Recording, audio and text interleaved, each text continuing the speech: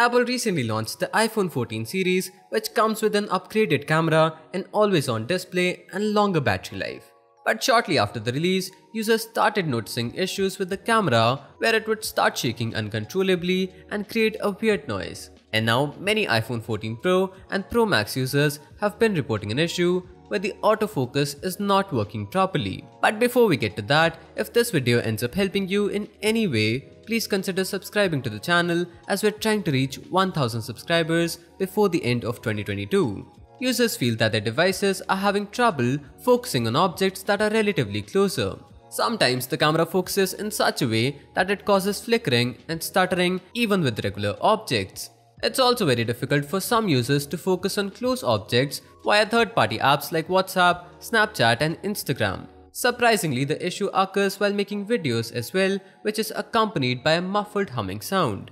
Owing to this issue, some users are also unable to scan QR codes as their camera is always out of focus. It seems that the autofocusing issues are primarily due to the bigger sensor size, as they were evident on the Samsung Galaxy S20 as well.